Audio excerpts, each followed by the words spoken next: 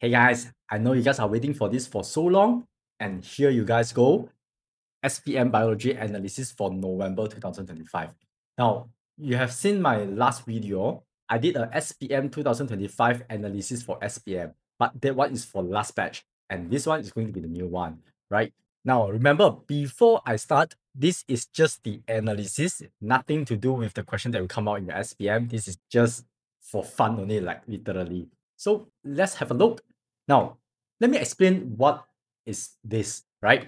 So I have injected the questions from SPM 2021 until 2024. All the questions here is being listed here. You can see some of the topics here, conservation and restoration of ecosystem. This kind of question never come out in your SPM before. And some of the question like health issue related to your nervous system is also didn't come out in your SPM before. So after that, I put in the Johor, Kedah, Kelantan, all the trial papers questions into their respective subtopics right here. So what you guys can see here is some of the questions didn't come out in your SPM, 0. Some comes out a lot in your trial. For example, like this one, okay, it comes out 6 times in your trial exam. So I put the alerts here.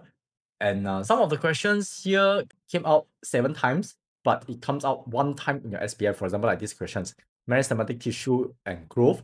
This kind of question come out in your SPM 2022. But for this year, the trial papers, it came out 7 times.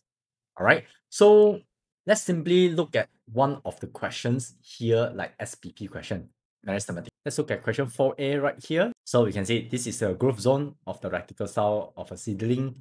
And then the question asks you to identify the zone X and zone Y. This is going to be the meristematic cell of the plants.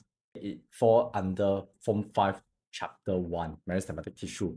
Yep, if you guys go through the trial exam papers right here, you will see a lot of questions actually come out this topic, meristematic tissue and also growth. So you guys can slowly look at the analysis here. Maybe you guys can screenshot. You guys can go through it by your own. Like I said, this is for fun only. But if you guys really have no direction to study, you want something fun, I actually have compiled some of the questions here, the alert one, the alert questions into a subtopical worksheet. For example, like this.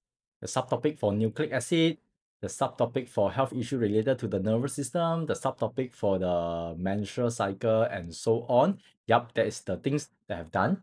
So maybe if you guys are interested, maybe we can have a sharing sections to talk about how can we answer this kind of questions, and also the creative way to memorize all these biology terms right here. All right. So, yep. And I will see you guys in the future. All right. Bye.